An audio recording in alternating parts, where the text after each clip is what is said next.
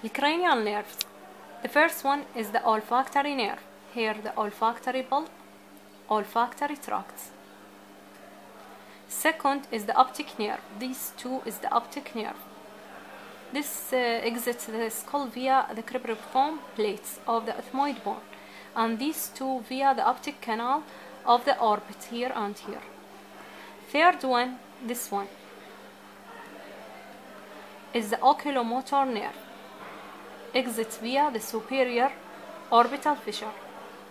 And this is the fourth, the trochlear nerve.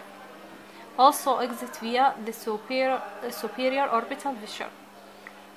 The fifth one here from two sides, trigeminal nerve, which give three branches.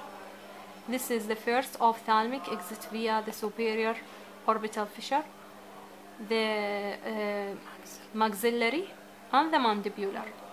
V1, 2, 3.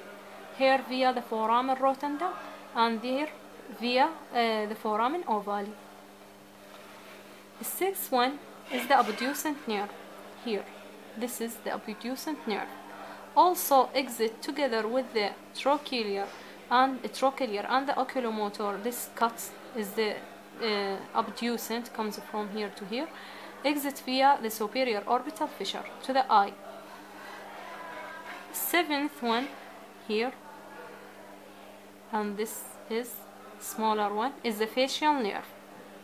Together with the vestibulocochlear nerve, this is the vestibulocochlear nerve from side to side, exit via the internal acoustic meatus.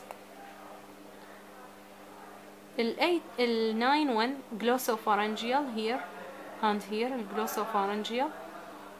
The 10 is the vagus nerve, and the accessory nerve here comes from the foramen magnum, which is the spinal root of the accessory spinal nerve here. Exit via the jugular foramen. The 3 one, the 8th, the 9th, with 10th and the 11th.